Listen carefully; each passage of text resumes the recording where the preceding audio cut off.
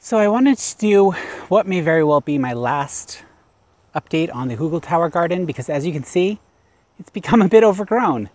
I have basically just let this go wild.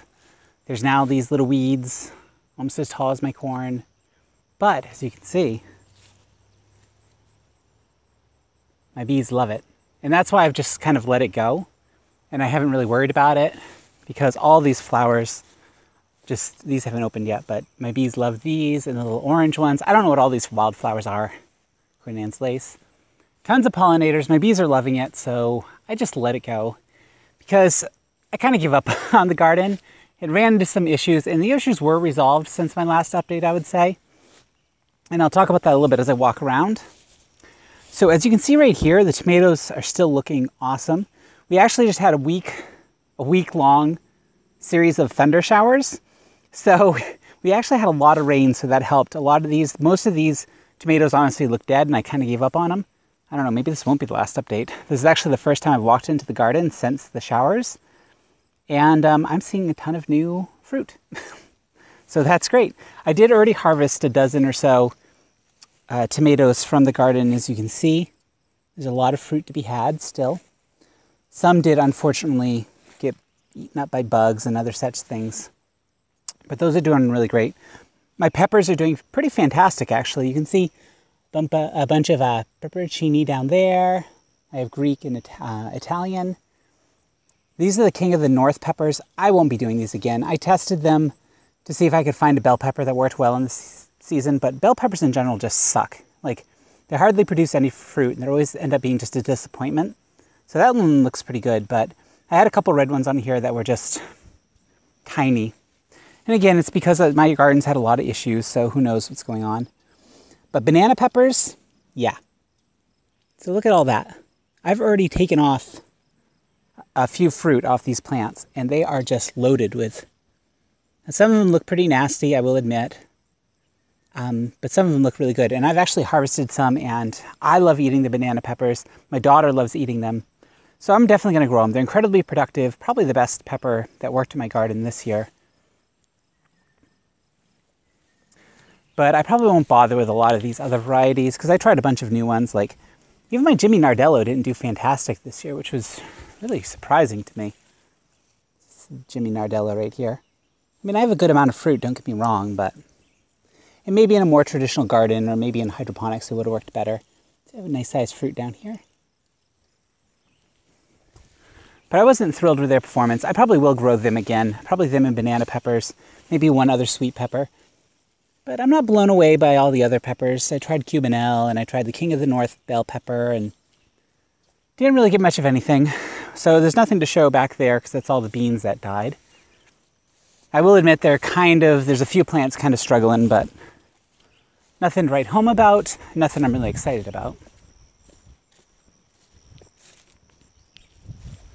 So now I gotta get through this bee gauntlet. So my corn's coming along pretty nicely, actually. You can see I have some tassels and some silk coming on. I don't know if you can see the silk in there. So my corn's doing pretty well, but I'll tell you what, there was no point starting it indoors. Like, I started indoors because I wanted to get a jump on the season. This is the stuff I planted from seed. And it's actually taller than the stuff I planted from starts. Now, the ones I planted from starts are producing tassels sooner. They have full-on tassels and silk, and I'm not quite seeing that in my seed-planted corn. But if I do corn again in Hugelkulturs, I'm just going to plant it directly. There's really no point. Because I started the corn early, and I put them in, and they took a little while to get situated, so it's better to just plant. And that may be true of these Hugelkulturs in general. Again, so long as I get the slugs under control, I think we're going to be in a good place. So yeah, I don't know what all these wildflowers are, but the bees are loving it, so therefore I'm loving it. So let's talk about some successes. So look at all these. These are all early moonbeam watermelons. Now they are a little eaten up because of our friends the slugs, but look, check it out. This is growing along the ground. Oops, sorry, my cable's in the way. And I apologize. I've been outside working all day because we're preparing for my daughter's 4th birthday party. So I'm a little tired. Check it out. There's a little sugar pumpkin growing. So that's great. That hung in there. And the sugar pumpkin actually grew into the watermelon patch. So I don't see any fruit yet.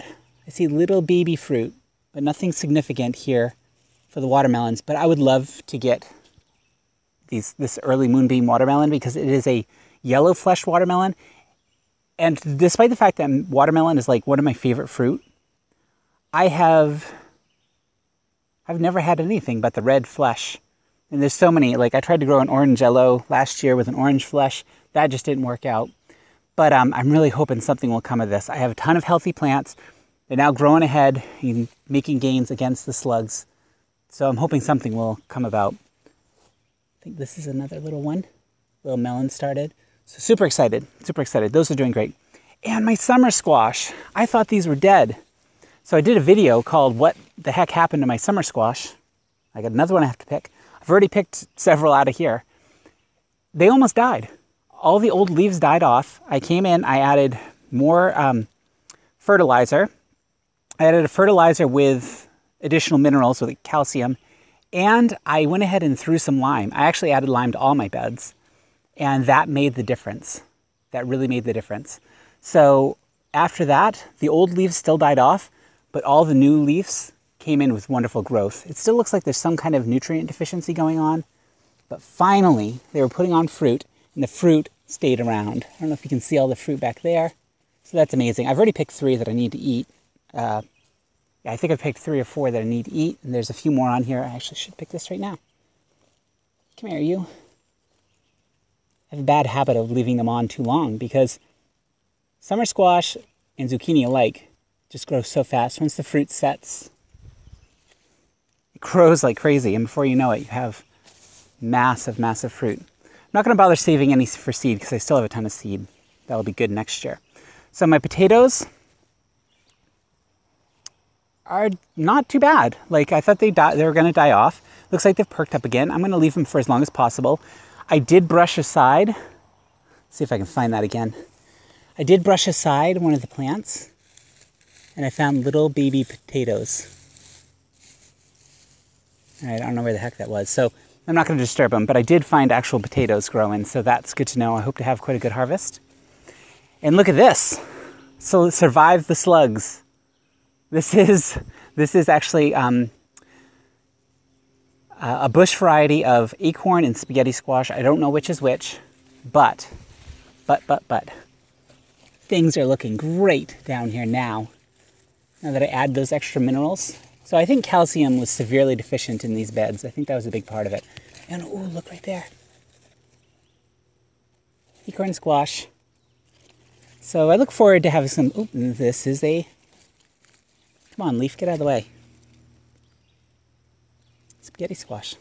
So that's coming along great too. I have to be careful because there's a pumpkin right through here. Now another surprise, a bed that I didn't even bother talking about most of the summer is this right here. This is actually a sweet potato bed. Most of these plants got eaten down by slugs to the point where they disappeared. I actually thought this bed was dead. And then all of a sudden, they started growing fast enough to avoid getting too slug eaten. And you'll notice there's a purple one here. There's actually a couple weird colors. These were sweet potatoes I got from the store that started sprouting, so I threw them in here. So I have like the varieties, these varieties. So I don't know if it'll produce sweet potatoes. That'd be awesome if it did. I'm thinking about, irregardless, to actually take some of the slips and try to bring them inside and grow them inside. So I have sweet potatoes for next year. But I'll be quite honest, I'm not expecting much because we just don't have a long enough season for these sweet potatoes to properly grow. Every time I've tried to grow them, I get little tiny thin things instead of proper sweet potatoes. So that's pretty much it. My overgrown, crazy jungle garden. So at the end of the year, I'm gonna chop all these back. I'll probably do more updates on this because, like I said, this is actually the first time I've been in the garden since it rained and everything seems to have come back to life. So that's awesome. So anyway, I'm not gonna really say much more about this right now. I will keep you updated on the success of, more squash. These watermelons are high on my list of hopeful successes. And once this season ends, I gotta whippersnip all this stuff back and save my berry bushes that are growing and buried along here. Let's see, I don't even know if I could find them. They're so buried. Yeah.